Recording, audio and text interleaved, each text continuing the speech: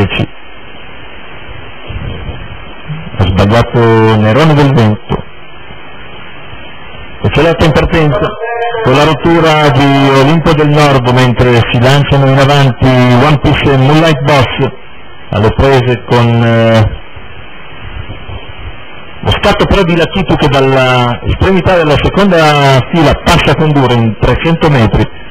Gran partenza di Lakitu, che è leader nonostante il numero peggiore, di guida dopo 400 metri, completandoli in 30 appena abbondante. Qualifica che coglie anche Monella di Re. Tanto c'è la progressione di Nureci, dopo 500 metri di gara Nureci si porta sulla Lakitu e tiene strada. Nureci nuovo leader, mentre all'esterno avanza anche OSANNA Jet. OSANNA Jet va ad affiancare One Piece in terza posizione, tenta la progressione anche Ocean Chance, ma in terza corsia, lontano ancora dalla testa. E intanto gli 800 se ne vanno con Nureci leader. 1-1 e 4 il passaggio dello mezzo miglio, Lakitu in seconda posizione.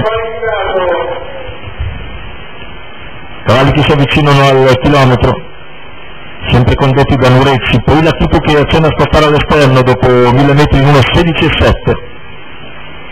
Ne approfitta One Piece per guadagnare una posizione all'interno sull'allargamento di Lakitu. Nureci in vantaggio quando siamo all'attacco della curva conclusiva, parziale in 15 secco. Nureci all'esterno infilato da One Piece. Poi c'è Istrione Rex.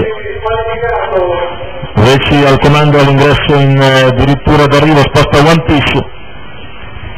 Ultimi 150 metri di gara con Nureci che deve essere richiesto per difendersi da One Piece che attacca e nel finale si avvantaggia.